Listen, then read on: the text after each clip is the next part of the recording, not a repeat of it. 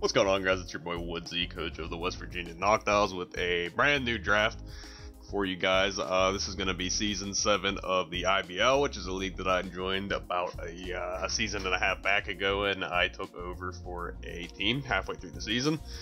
Last season was my first full go at it, and I did end up taking the belt home, so that was nice. And yeah, with that, we're going to try to go on a little defend the title streak here.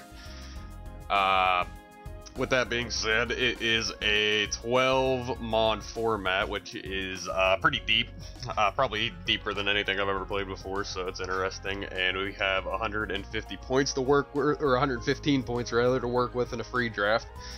So we do have to draft exactly 12. We can't draft any less, but we do not have to use all 115 of our points. Other than that, battle rules are pretty standard, you know, smoke on clauses, blah blah blah, and you know, like any other tweaks that are pretty standard in the format.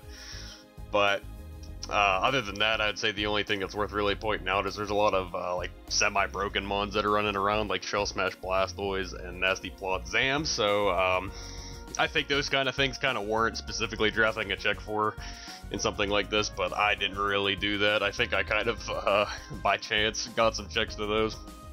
So hopefully it kind of works out with all of that. But with the first pick here, we picked good old-fashioned Mew, probably my my favorite mod in the format. This is one of the 2 mods on my team that I've actually used before. But Mew, and like normally I try to always draft something new, but Mew is one of those mons that I will always come crawling back to because it's just so fun to use, and it's like a completely different experience for every week anyway. It's not like, you know, you're going to get tired of running a new Mew set or anything like that, because you could really just do whatever the hell you want with it.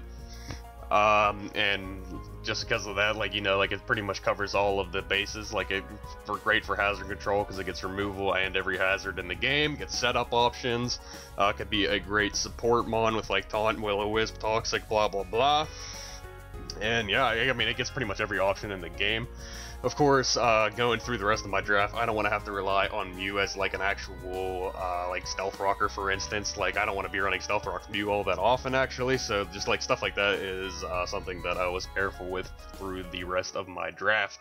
Also, a big reason I drafted this was because my boy Jer, who was the guy I played in finals last season and is also one of the admins of the server, was talking shit on Mew, so I gotta show him up with my boy Mew here. I'm definitely gonna... We play week 2, I think, so I'm like specifically gonna just try to 6-0 him with some crazy Mew set, and that's like pretty much my biggest goal on the season. But after that, we got big boy Mega Kang. I have never even seen this thing used in Draft League because a lot of the time it is banned, but usually when it is not banned, it's because Seismic Toss is banned on it, because that's really the only broken thing on it. But a lot of people talk shit on Mega Kangaskhan because they think it's garbage without Seismic Toss. And like I said, I have never even really seen it to know, which is why I decided that I'm going to take it upon myself to see firsthand. Couldn't have everybody talking shit on the baby like that, so I had to, you know, put my foot down and step in for the little guy. And yeah, I don't know, hopefully, I feel like the reason probably, I mean, I don't actually know, but I feel like the reason people think it sucks is because people view it as a wall breaker. But like, I don't really see Mega Kangaskhan as a wall breaker, because I mean, it is just so damn fat and it gets wish. And like I really see it as a wall more than I do as a wall breaker.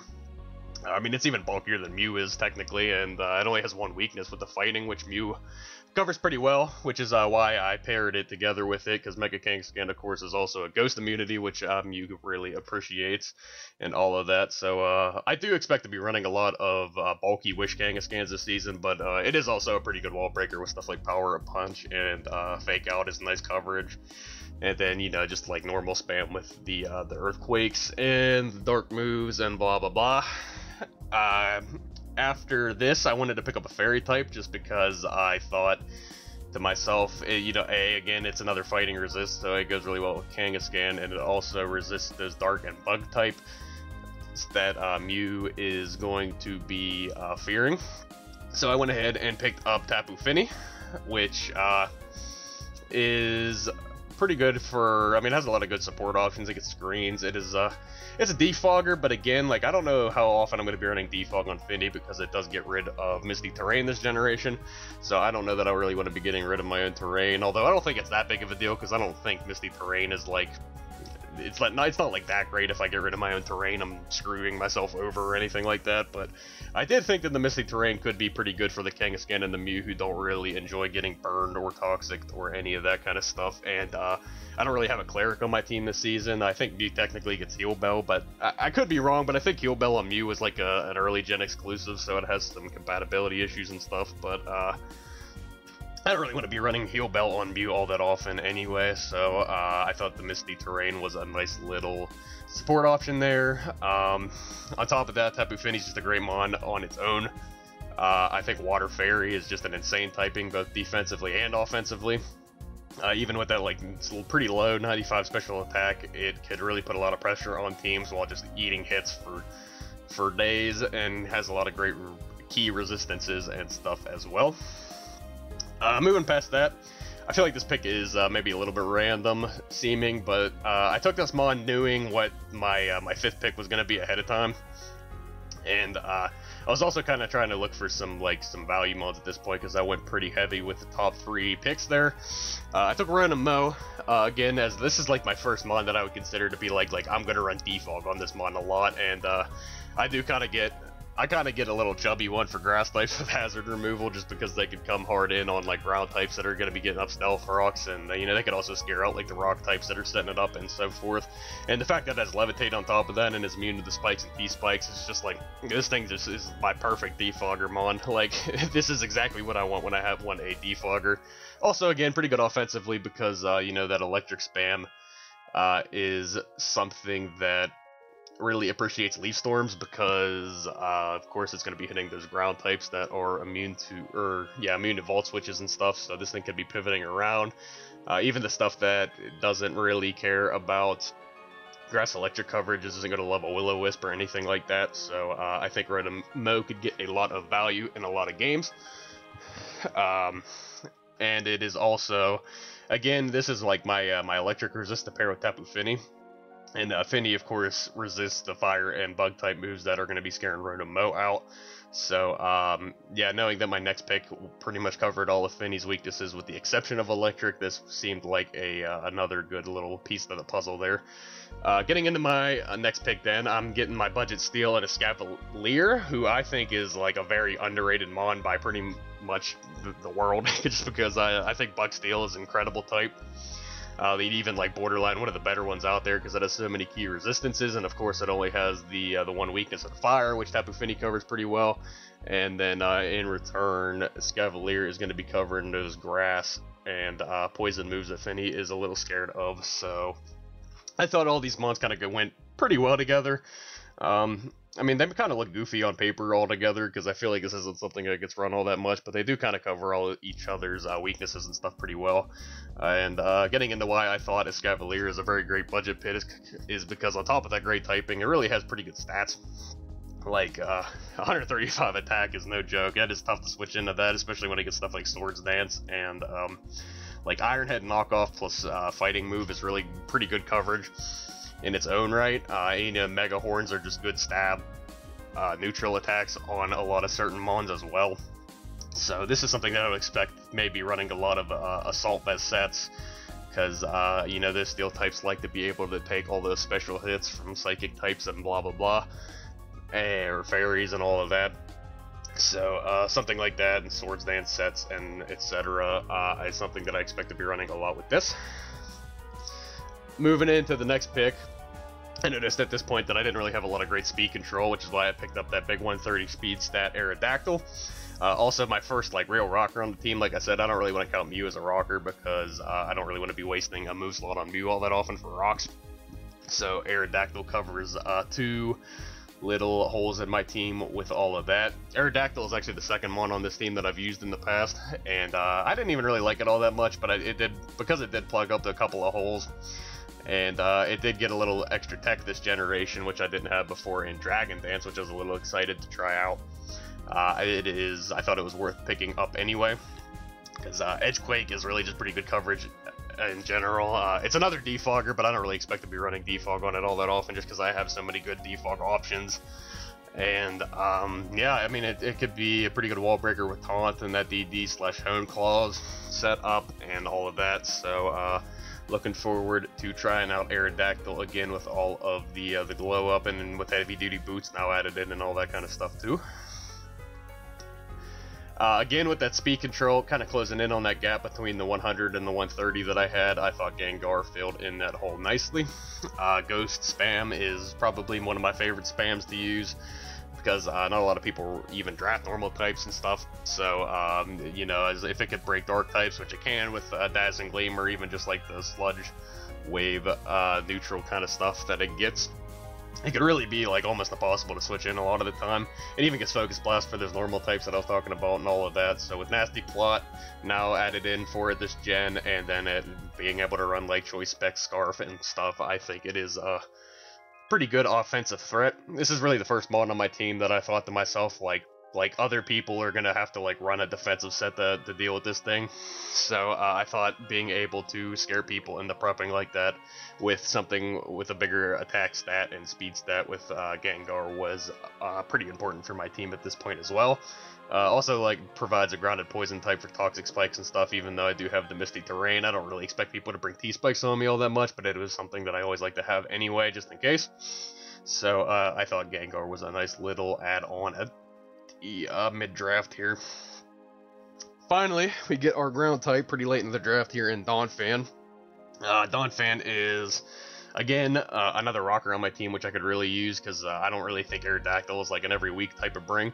So having another rocker available in Donphan, who I could actually see coming a lot of the time, is nice. Also gets Rapid Spin. Another, like, my team just has so much ridiculous hazard removal that, you know, like, it's something that I don't really think I'm going to have to worry about a lot over the season. Again, pretty big attack stat, being able to spam Earthquake as one of the better offensive coverage moves in the game, especially because it gets stuff like Gunk Shot to be able to deal with grass types, and, you know, like Stone Edge to deal with the flying types and all of that. It gets pretty good support offense of moves, so like Knock Off and Ice Shard and all that kind of crap too. So I think Donphan is a mon that I'm really pretty excited to be able to use as well. And now that I had 15 points left, for 4 spots left, I was really just trying to maybe like fill in all of the types that I was missing at this point. Fighting is a type that I always like to direct, so I have the ability to break through normal types like Snorlax and stuff. So I did pick up Big Hariyama here, who is an absolute offensive presence with Guts, Sheer Force, and that 120 attack stat. It also has like absolutely insane coverage moves. Like pretty much every offensive typing coverage that it really could need. I think the biggest thing that holds Hariyama back is that 50 speed stat, because even though it does have like an insane 144 HP stats, you'd think it'd be able to eat hits, but it's kind of surprisingly frail a lot of the time, unless you're running like an Assault Vest Thick Fat set or something like that. So I think that's maybe like one thing I gotta keep in mind using Hariyama, but this is definitely one I could see myself actually bringing a lot of the time, just because it's almost impossible to switch into. So if it has a pretty good defensive matchup or something like that, it doesn't easily get broken down. This is something I could see coming pretty easily.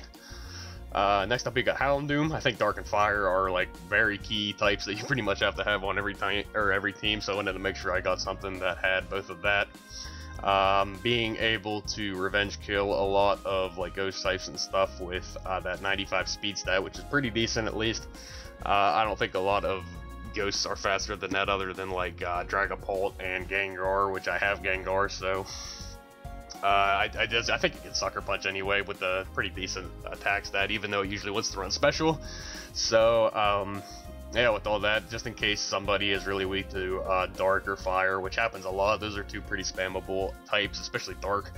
I think this is something that I could potentially bring as well. It gives me a Fire immunity and Flash Fire, which could help with that Escavalier and Rotomo at some point, and I thought Houndoom filled a lot of the decent holes that I had in my team as well. Also, 95 was a pretty good speed tier to fit into my team at this point as well, so kind of like all of that about Houndoom here late in the draft. And this is where I get into the real funsy picks with 3 points and 2 spots left. First up, we picked up Big Boy Shelgon, which I'd love for 1 point, to be honest. Of course, I didn't have a Dragon type at this point, which I don't really think a Dragon type is all that important when I have Tapu Fini on my team, since that Misty Terrain is going to be lowering the base power of Dragon type attacks under terrain that are grounded. So I didn't really think it was that important for me to have a dragon type, but it was still nice to have. I like dragon types defensively a lot of the time too, so I picked a defensive dragon type in Shogun, who is actually really bulky with an Eviolite and gets Wish, which I think having another Wish pass option on my team, because I think there's a lot of things on my team that really enjoy getting Wishes passed to them. So, not having to run Wish on Kangaskhan all the time, because I don't think Kangaskhan wants to be, you know, like, locked into being Wish every week. I think having the other option really was nice to have. 95 attack stat is also, like, usable. I'm definitely not going to say it's good, but, you know, like, Dragon Claws and stuff are at least going to be, like, not... They're going to be doing, like, a little bit of damage and stuff at least, right? So... I thought Shogun was a pretty good value pick for 1 point here, and then after this, I really had like absolutely no idea what to take. So this was really kind of a throwaway pick. I ended up taking Carbink, which pretty much everything that Carbink does, Tapu Fini could do way better. So I don't really know why I took this thing. I might end up getting rid of it at some point for some kind of meme mon or whatever, just because. But yeah, in general, Carbink is just like it's another stealth rocker, which I don't necessarily need. Gets screens, which again Tapu Fini just kind of does better. And I don't know, other than that, maybe if I really wanted to flex on somebody, I could bring like Iron Defense Combine, Carbink with Draining Kiss or something like that. But even again, like Tapu Fini gets all of that too and can do it better, so I don't know. I don't really know why this thing is here. But anyway, with that, that's the wrap up of my draft. I ended up getting ranked like really low in all the power ranking stuff, which I'm a-okay with. I want to be that down there, so I don't have any expectations on my shoulders here, even though I am coming off the belt and all. But yeah, I'm cool with being down low. I like my team a lot, actually. I think there's a lot of fun mons on here, which is all I'm really looking for. I think I could get pretty creative with a lot of them as well, which is like I love Mew so much just for that reason, because I could really bring so many creative sets with that. And yeah, with that, I'm pretty happy with my draft. We'll be getting, I already actually played my my week 1 game at this point, so I'll be uploading that here pretty soon. And here's to potentially a good season run here, and I will catch you guys later in week 1.